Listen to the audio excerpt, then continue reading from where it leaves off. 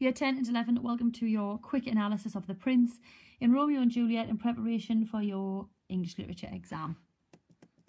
The Prince of Verona wants peace then, but he can't restrain the violence between the Montagues and the Capulets. If the prince can't do anything about the feud, it means that the law, which the prince metaphorically represents, is powerless against the passions of hate and of love. And please don't forget, the prince, whilst he does represent law, he is also working against fate. Everything really in this play is working against this idea of fate and something that is destined to happen.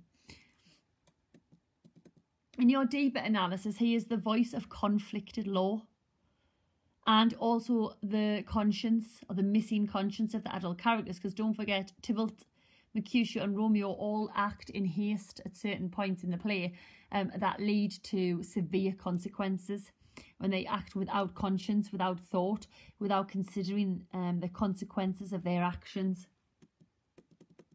If we add a little bit more detail then, the prince's name invokes Aeschylus, the Greek playwright, whose trilogy Oresteia describes the destruction of the house of Atreus, a Greek patriarch. All right, so we've got this idea of the destruction of a house. Now, the prince authors the law, doesn't he? He authors the law in Verona, and he authors the law that destroys the Capulet and Montague households as well, in his punishing of the street brawls with death. The prince's attempted use of discipline, however, is too extreme, and he says it's in a response to 3 civil brawls bred of an airy word. And these airy words obviously bring a weighty punishment. So by linking the prince to this Greek playwright and this trilogy of Oresteia, where a household is destroyed, we have this link to the households of the Capulets and the Montagues, which are inevitably destroyed by the end of the play, because we have the loss of Romeo, we have the loss of Juliet, Tybalt, Mercutio, Paris. Law and mercy.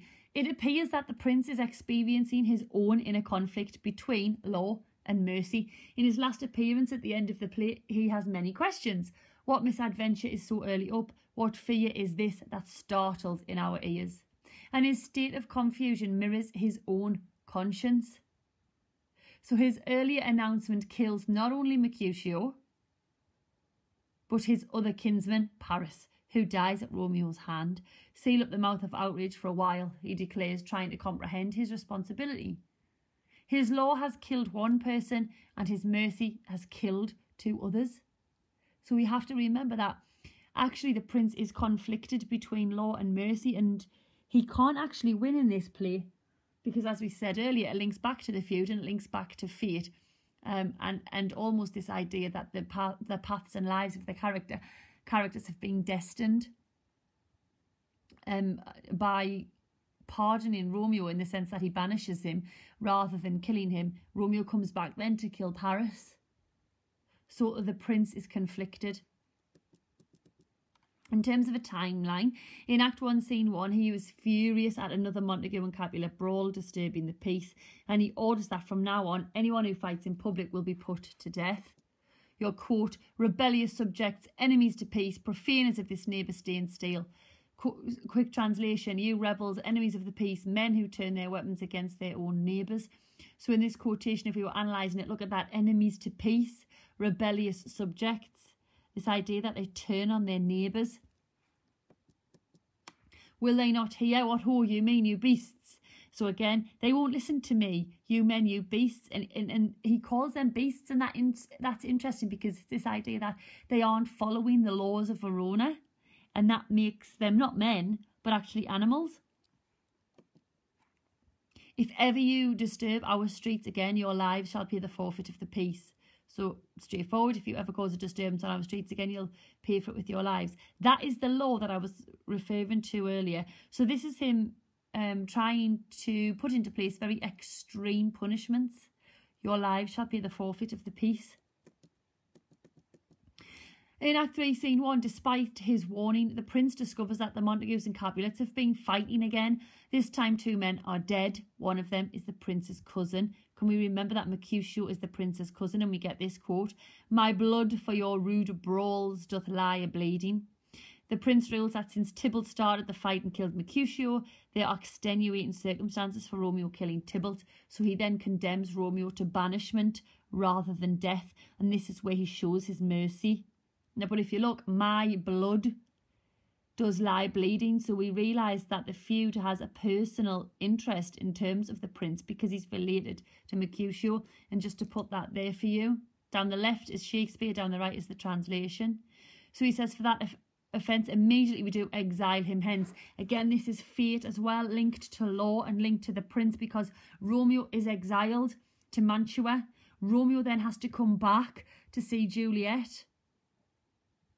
My blood for your rude brawls doth lie a bleeding, but I'll amerce you with a fine that you shall all repent the loss of mine. So look at Mercutio was my relative. He lies dead because of your bloody feud. I'll punish you so harshly that you'll regret causing me this loss. So that's an interesting quote that we might want to try and remember. You shall repent the loss of mine. So because he's related to Mercutio and because this feud has now taken on a more personal interest, we get the prince again attempting to punish. And yes, it's a little bit more mercy this time because he banishes Romeo. Remember, in terms of fate, what I mean is, because Romeo is banished, Friar Lawrence attempts to send him a letter to explain that Juliet has taken this poison that makes her appear dead. And therefore he has to send Friar John to give Romeo this letter, and the letter never gets there because of a plague. So again, this is all linked to fate, and Act 3 Scene 1 is the turning point, isn't it? If you want anything else from that speech, you've got, I will be deaf to pleading and excuses. So he's not going to listen. No tears, no prayer shall purchase out abuses. So they can't get away with the punishment, and they can't get away with the consequences of their actions. Again, this is the conscience coming into play. As I mentioned, the exile of Romeo, which is massively important.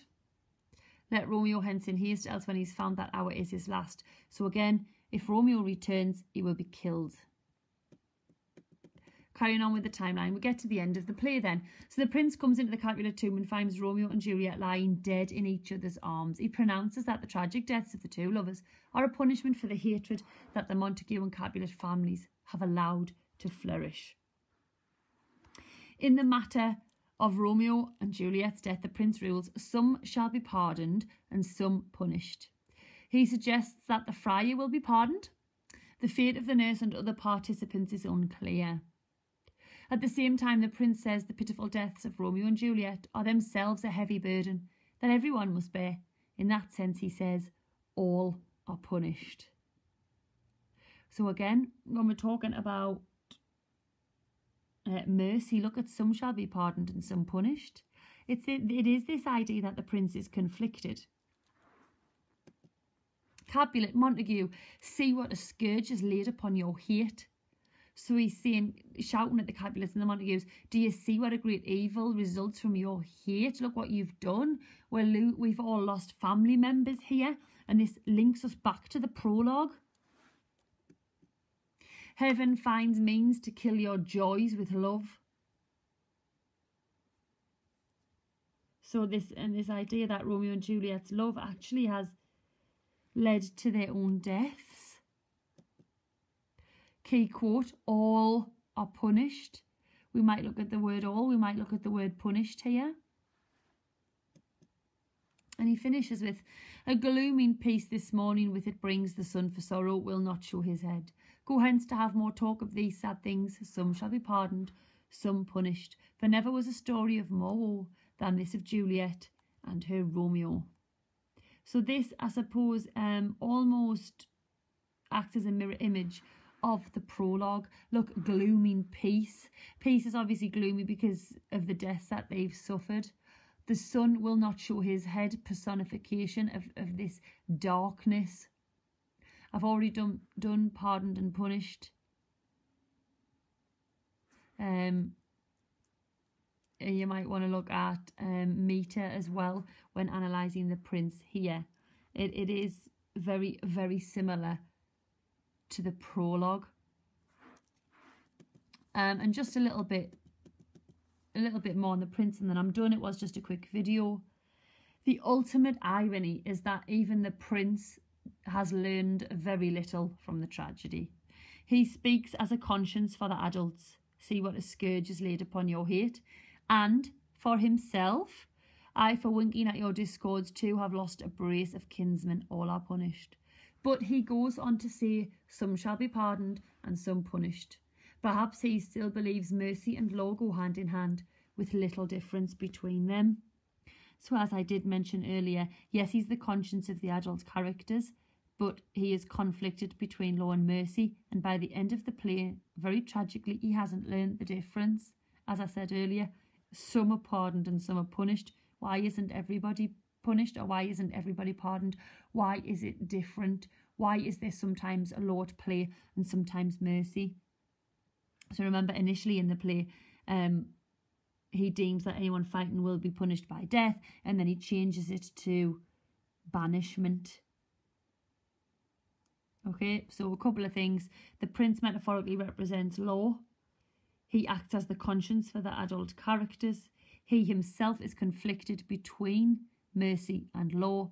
He is related to Mercutio, so the feud takes on a more personal aspect for the prince.